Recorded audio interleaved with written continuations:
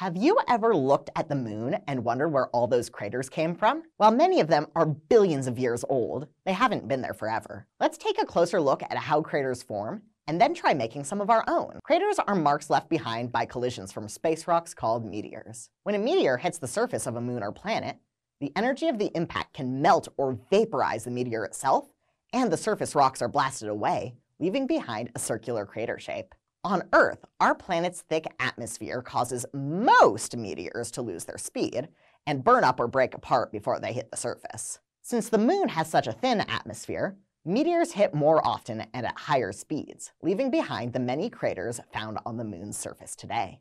Today, we're going to use a model to represent a meteor crash onto a planet's surface and carry out an investigation on how meteor speed and size changes craters. To do this, you'll need a pan, pie tin, or shallow dish, about 2 cups of flour, a 1/4 cup of cocoa powder, small rocks or marbles of various sizes to represent meteors.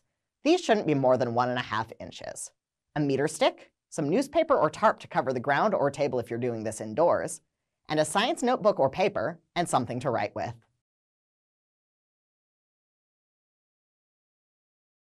To start our investigation, we need to define our independent variables, or factors we will be changing. We have 2 independent variables for this experiment. The first is meteor width or diameter, which will help us understand how meteor size affects craters. The second is drop height, which will help us understand how meteor speed affects craters. A higher drop height equals a faster speed. A lower drop height equals a slower speed. To keep track of these variables, you're going to make a table in your science notebook. First, add 4 rows to your table, labeled Marble 1, Marble 2, Marble 3, and Marble 4. Next, add 3 columns labeled Marble Diameter, 30 centimeter drop, and 60 centimeter drop. Measure the diameter of each of your 4 rocks or marbles in centimeters at the widest point. The smallest marble will be recorded as marble number 1, then the next smallest is marble 2, and so on. Record these measurements in the marble diameter column of your table. Pause here to create your table and add your marble diameter measurements.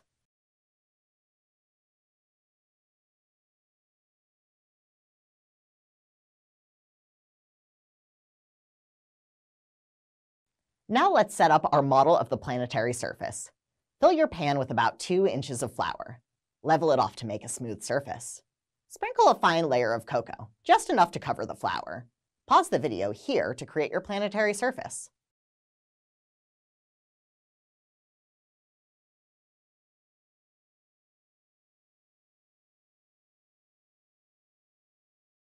It's finally time to run our tests.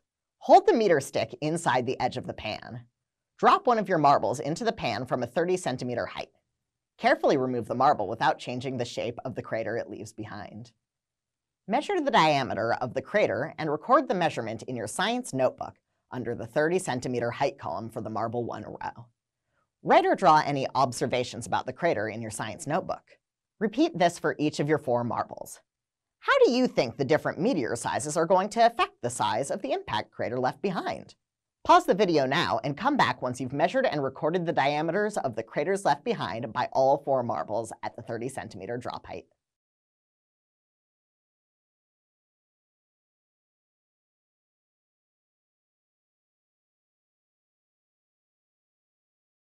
Welcome back! It's time to set up our next tests.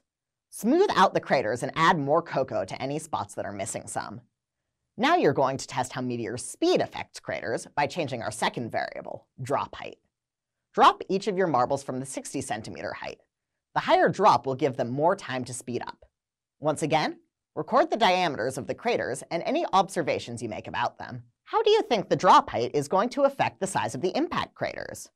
Pause the video now and return when you've recorded the crater diameters for all 4 marbles at the 60 centimeter drop height.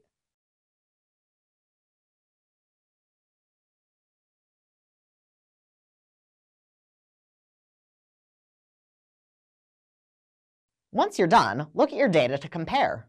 What factors led to the largest impact crater? What factors led to the smallest impact crater? Can you tell which factor made the biggest difference to the size of the craters?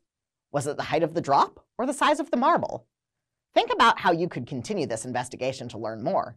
For example, you could graph your results to see trends in the data. Test additional marble sizes and drop heights. Test what happens when craters overlap, or when a meteor comes in from an angle instead of dropping straight down. What other investigations could you create? Have fun experimenting, and for more activities like this one, check out pacsci.org. Stay curious, everyone.